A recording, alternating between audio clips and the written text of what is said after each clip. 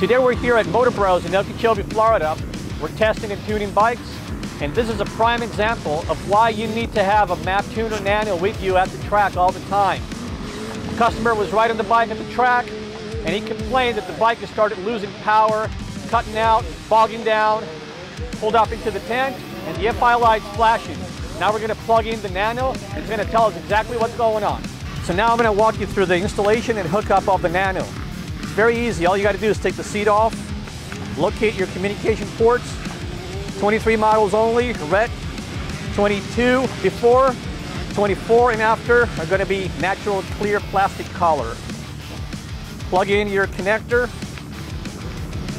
bike's going to power up, you're going to see the map switch buttons light up. Plug in your Maptuner Nano. Now you get your phone out, and we're going to pull out the app, Maptuner app.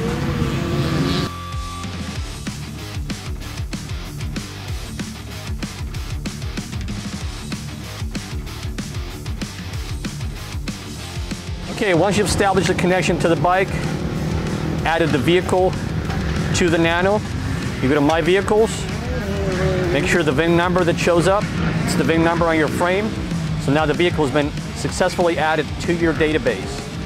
Go back to the main dashboard, and now we're going to check service to see what fault codes we're having on the bike. Remember, we had an FI light flashing and the bike was running rough.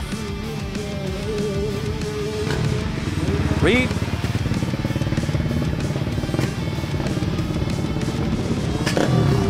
There you go. You got all this going on with this bike. All right, what I like to do at this point is I'd like to take a screen capture of this, so that way it saves to my photos. Then I can go back to it and review what was going on. At this point, I want to go through the bike and check for obvious reasons of why it would be throwing codes like this. Loose connectors, broken wires, loose battery bolts. So we're going to do that, and then we're going to clear the codes, and we're going to read the codes again to see if we have existing codes after we check everything. Now I'm going to clear the codes and read the codes again and see if they're still pending. If you have codes that still pop up after you clear the codes, then that's where you want to go look into. So we're going to clear the codes. All right, so after I clear the codes, I click read codes again, and it keeps giving me a throttle position sensor code. This means that this code is still active on this motorcycle. We're going to look at the throttle position sensor, connector, terminals, wiring, and always remember to check your battery bolts as well. Loose battery terminals will create fault codes from time to time. So let's check all that out and see what we can find. Okay, so now we're going to look at the throttle position sensor area. To get a better view on this 4-stroke bikes, you want to remove the engine hanger on the left side so you can see the throttle body. Take the little throttle body plate cover off, and then you can access the throttle position sensor from there.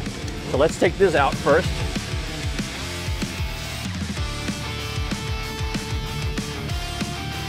Now we take the throttle body cover plate off.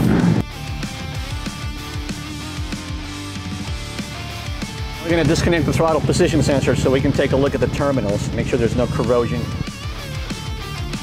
So this is what I found. There's a lot of corrosion inside the throttle position sensor terminals. That's very common on these bikes. People power washing, water gets in there, mud gets in there, and it starts corroding. We're going to clean the terminals, we're going to put it back on and see what happens. After you clean the terminals with some 7/16, make sure all the corrosion has been removed, you plug it back in. Now we're going to connect the Nano again, read the codes, and see what happens.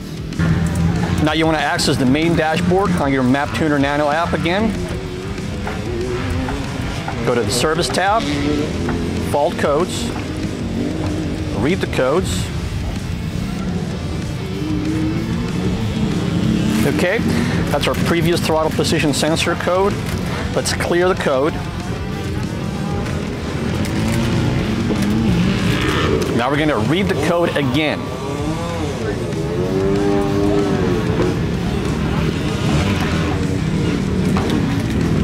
And that's exactly what we wanted to find.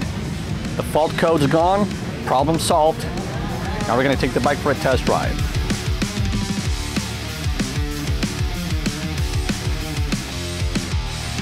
All right, you're all set. So what I found is a throttle position sensor had corrosion in it. Okay, so be careful when you wash the bike. You power wash it, try to stay away from that area. Your FI light is gone. Fire it up, take it for a ride, let me know, okay? All right. You're good.